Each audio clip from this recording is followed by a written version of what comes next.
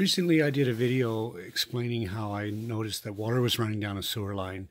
I want to do another one here. In this case, this home has no problem, but the one I did yesterday did, and I got thinking about it and thinking I should do a video explaining what's going on here. So essentially here, when you've got a humidifier that adds moisture to your home, water is supplied to this humidifier through a line, in this case off the hot water tank. Almost seems like that's the hot water side. It's usually on the cold water line. In any case, this valve is opened up and it allows water to go into the humidifier.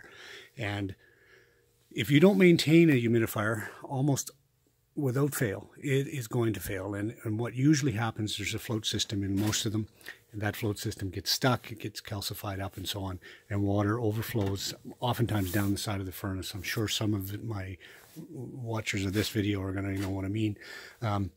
In the case of yesterday, all the water was running down this pipe. And what he found, or first of all, what he thought was happening, was that this was a dehumidifier. And it was pulling water out of the house, but it wasn't.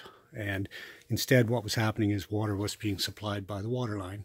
And it was essentially going through the system and draining into the sewer.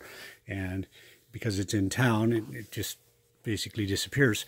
But it shows up on the water bill. And in his case, it was approximately $150 a month, or whatever the billing status was.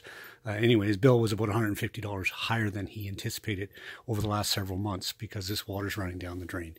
So again, I'll reiterate, if water is running, moving anywhere when you're not running any water in the house, then that's cause for concern. Don't waste water, or it's going to cost you in the pocketbook.